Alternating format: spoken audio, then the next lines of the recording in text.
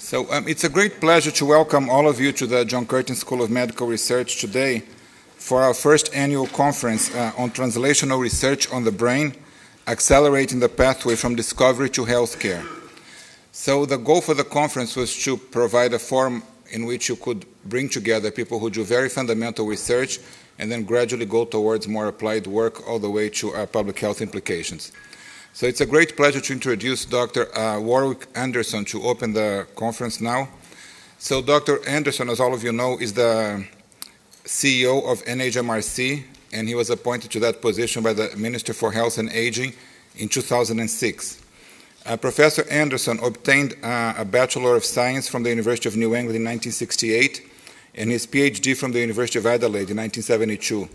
He then spent 3 years at Harvard before returning to the University of Sydney. He was subsequently appointed Deputy Director of the Baker Medical Research Institute, and from 2001 to 2006, he was Head of School of Biomedical Science at Monash. He's published more than 150 scientific papers, primarily in integrative cardiovascular and renal physiology and high blood pressure, and he has made very significant contributions over many years to the community, research societies, and numerous boards and committees. And he was chairman of NHMRC's research committee between 1997 and 2003.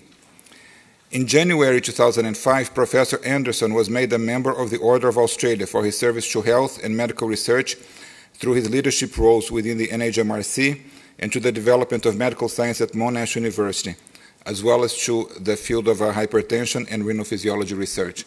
So it's a great pleasure to have Professor Anderson here, and we'd like to welcome him.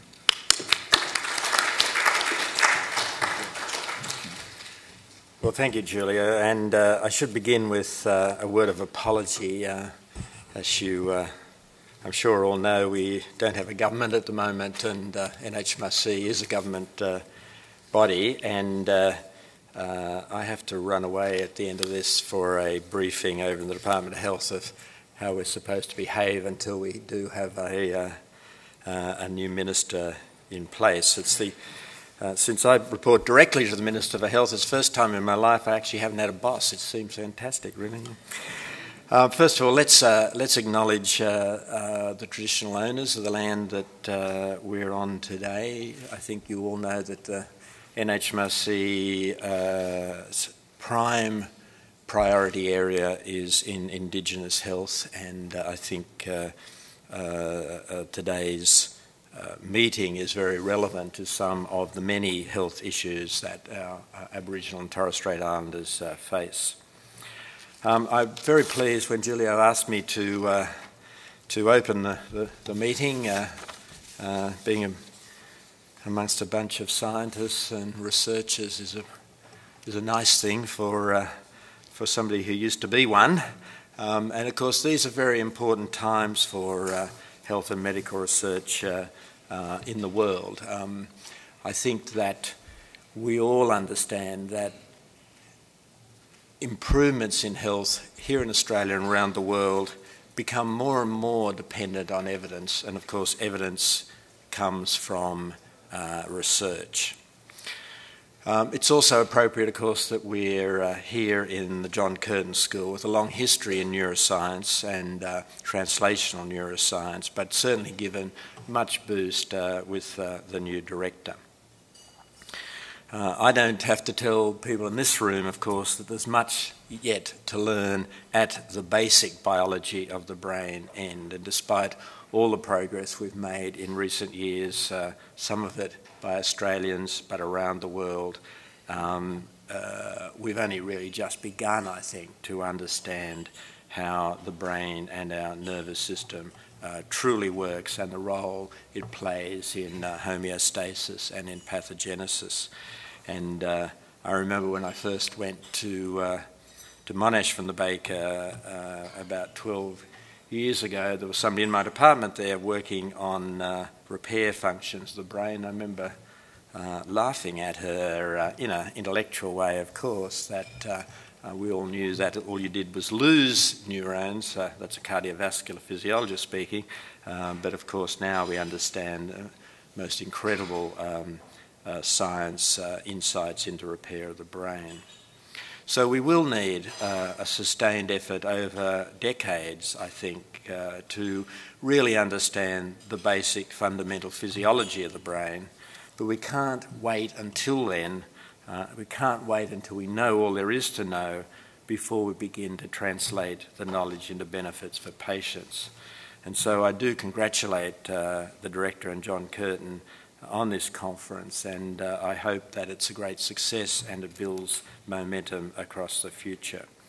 So, Julio, thanks again for doing this. I hope it's one of many bright spots for you in your first experience of a Canberra winter following such a cold week. Let me just say a couple of last things. Those of you who have helped with peer review this year, either serving on our grant review panels or doing external assessments of grants, let me thank you from the bottom of my heart. The whole NHMRC system relies on, of course, peer review, which means all of you helping each other with assessments of grants. It's the 5th week of our peer review panels, a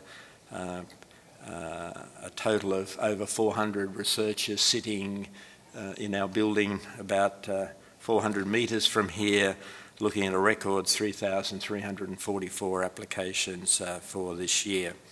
I want to especially thank you if you've been an external assessor.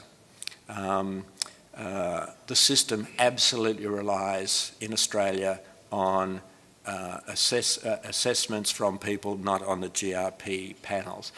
We fund the same range of research as NIH, but of course are about a 40th of the size.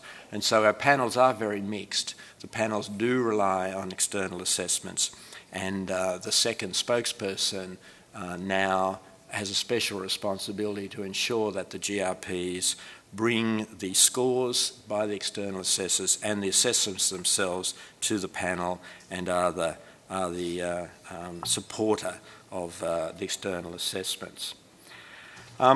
Finally, we have supported, of course, neuroscience research over many years. Some of you will think that we should have done more, but of course what we support is a peer review agreement. And over the last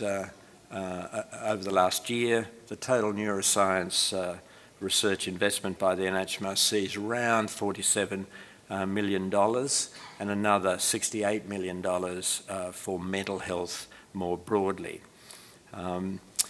We are a funding scheme that funds across what is increasingly known as the 4 pillars. That's clinical research, health services research, public health and basic research. And basic research remains the largest pillar of those. Almost 65% of our funds over the last decade have been in basic research. So, best wishes for the rest of the conference. I'm sorry I've got to run away, otherwise I would have had much more fun than being told what we can and cannot do in a caretaker government. And Julio, I think I'm meant to introduce you as if you need any introduction to this group, but let me do it anyhow. So as you know, he's the director here and heads the Translational Medicine Department.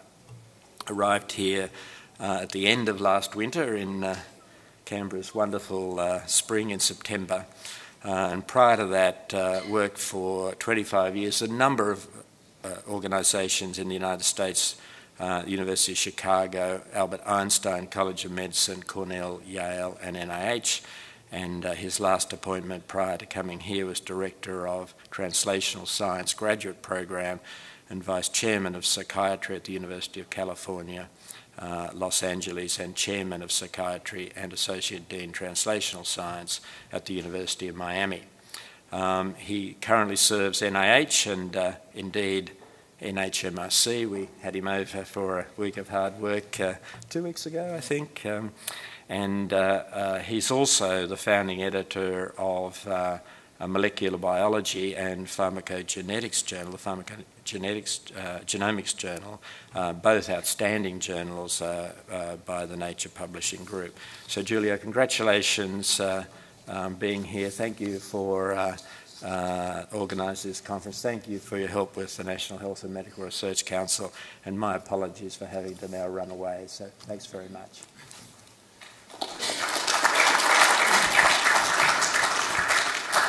Now, we would like to thank you, Warwick, for having come here during this very difficult time in the government with a caretaker government. So it's amazing that you could make the time to be here, and we really appreciate it. So thank you very much.